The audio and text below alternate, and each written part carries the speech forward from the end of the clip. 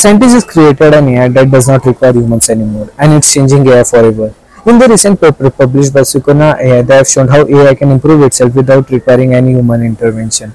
The name of this AI is Darwin-Gödel Machine, and here is how it's works.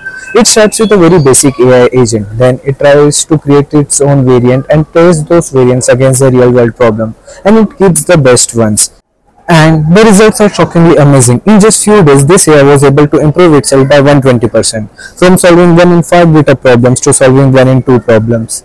But here's the plot twist. This AI started to cheat, from creating fake test results to creating fake logs. And when scientists tried to stop it, it was trying to disable the detection system itself. Meaning this AI was literally trying to learn how to lie.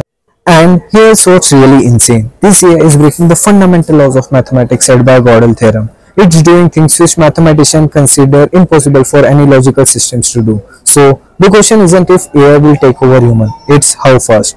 If you like this video, hit that like button.